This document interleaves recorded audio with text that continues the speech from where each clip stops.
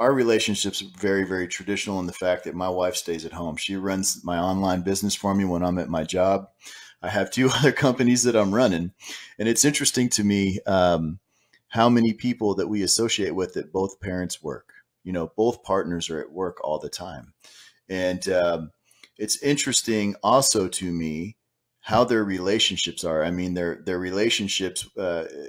They don't really spend that much time around each other, and I'm just talking about just hanging loose, whatever it could be, just chilling, having sex, whatever you're going to do, watch a movie, anything, just kicking back. And versus folks that live a more traditional lifestyle. And I think the system has rigged it that way.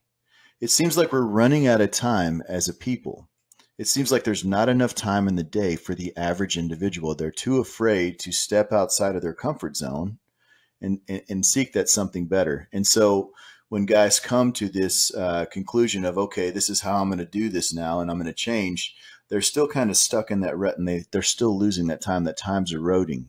And I think that men that are caught in that system, they still are seeking that external validation from their jobs, just like you were saying earlier.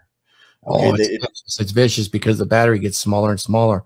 And we could go into this, but if you get into it, you know, you're losing the value that they're giving you in dollars. It's evaporating. Your economic power and freedom is evaporating every day. It's smaller and smaller. You have to seek it more and more. You have to work more and more. It's horrible. But yeah, you're right.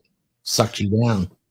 I think most guys, you know, would do well to, you know, figure that one out. And, you know, I'm not talking about guys that, you know, they have a comfortable job, you know, and they don't necessarily identify with that. The job doesn't make or break who they are as men.